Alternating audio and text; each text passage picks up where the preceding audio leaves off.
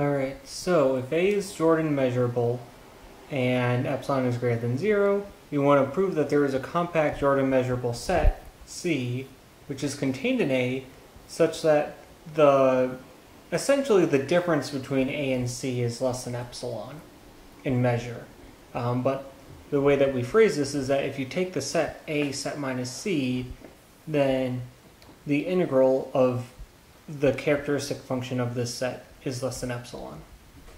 So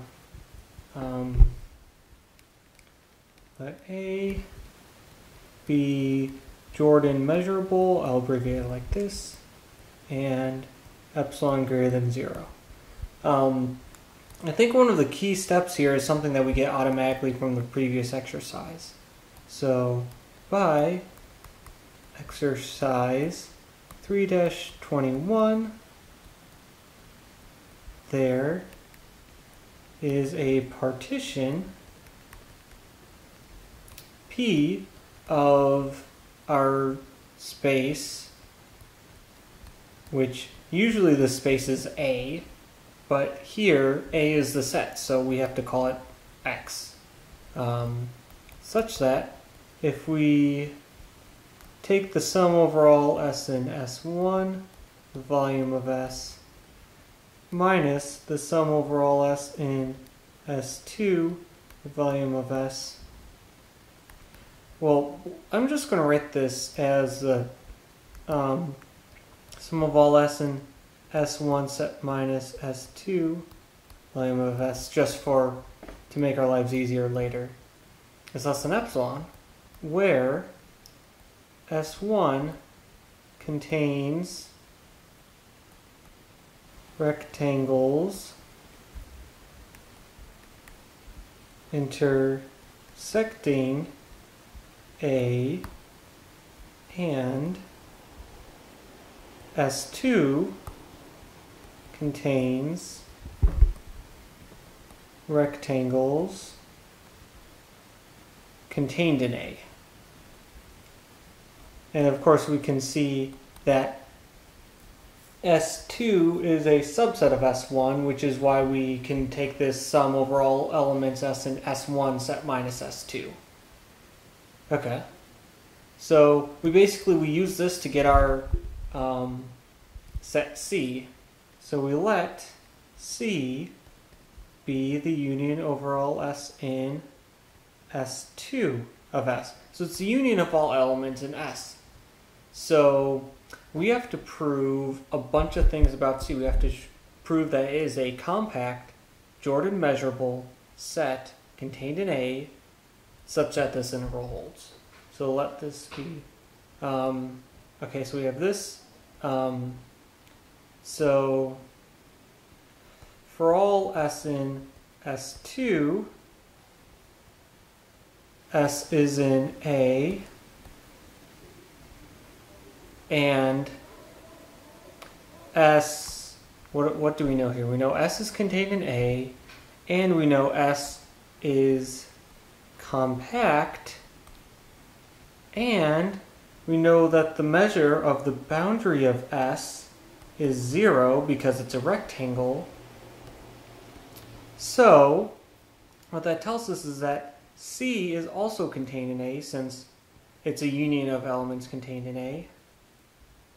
And C is compact because, so let's see here, P is a partition, and partitions by definition are finite. So S2 must be a finite collection, and a finite collection of compact sets is compact. I'm guessing that was an exercise previously, but basically, yeah, it's straightforward, because if you have a cover of a union of a finite union of compact sets, then that's also a cover of each compact set individually. So each compact subset has a finite subcover, and you put all those finite subcovers together and you get a finite subcover. So you put together finitely many finite subcovers and you end up with a finite subcover of this finite union of compact sets. But anyway, so C is compact because it's a finite union of compact sets. And the measure of the boundary of C is 0, because it's a union of sets whose boundaries are 0. Well, the boundary of C is contained in the boundary. The boundary of C is contained in the union of the boundaries of the elements S, and so the boundary of C is contained in a union of sets of measure 0, and of course, with this being a countable union, in fact, in this case, a finite union, we know that that means that the set boundary of C has measure 0. Okay. So we actually just knocked out a whole bunch of things all at once, and it just comes immediately from the properties of the sets that we're unioning. Unionizing? I don't think I've ever heard that term referred to for unions, but it's actually sort of neat. Anyways, so now we want to prove that the integral of a set minus c of the indicator, basically this is the integral of the characteristic function a set minus c. That's just what it is by definition. Okay, so what must we now prove?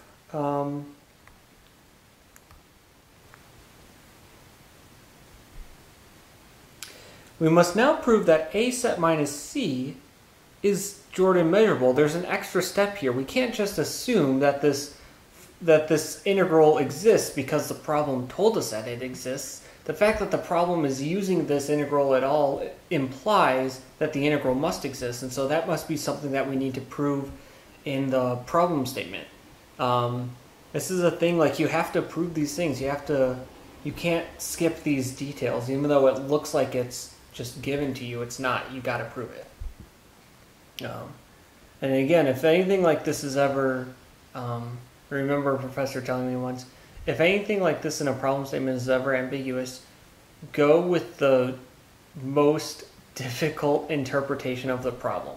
So the most difficult interpretation of this problem is that we have to prove that this integral actually exists. And in fact we do. And so we will. So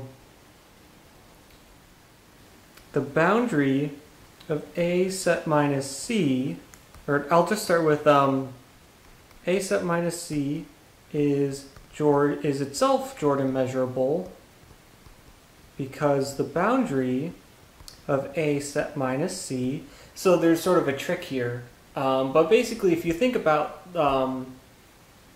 like what this set looks like, well, if you imagine sets a and c, you can sort of figure that, well, if we want to prove that a set minus c has boundary of measure 0, well, we want to contain it in sets of measure 0, and we know that both a and c have boundaries of measure 0.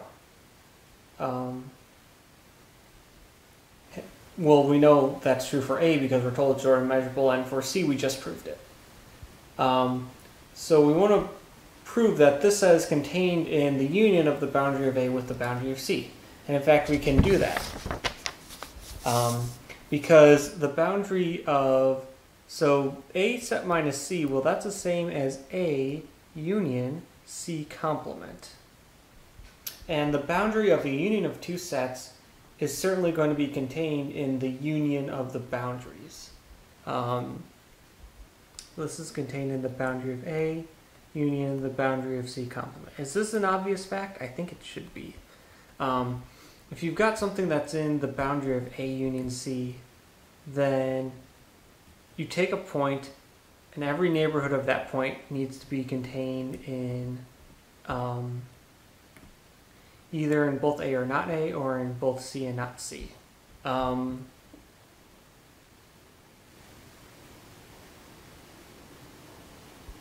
Yeah, I think this is an obvious fact, so we can just move forward from here. If you're not convinced, you can go ahead and prove it. But even just thinking about it visually, like if you just picture two sets A and C, like the boundary of A union C being contained in the boundary of A union the boundary of C, you can just, yeah, any point that's in the boundary of A union C, it's got to be in the boundary of one of those two things. You can just think about it visually. And of course, if that's if you're proving it for the first time or you're new to this, you have to actually prove it. But we'll skip it. Anyway, so this is contained in this set. And now the boundary of a set's complement is equal to the boundary of the set itself. And so this is equal to the boundary of A union the boundary of C.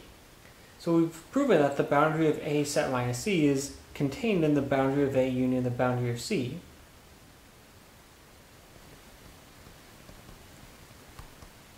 So that means that the boundary of A set minus C is contained in a union of two sets of measure 0, because we know that both the boundaries of A and the boundary of C are measure 0. So this set itself has measure 0. And that's what it means to be Jordan measurable. Okay, so we know that this integral exists. So finally, we have this integral, which again I'll write as, so this is the integral of the indicator function, just by definition.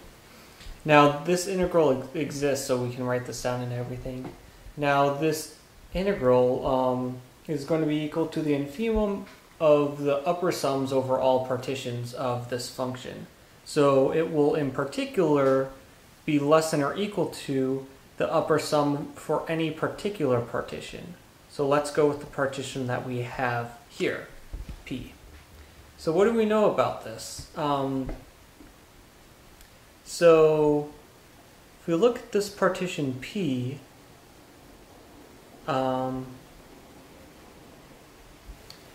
what is this sum going to look like? We have to take the sum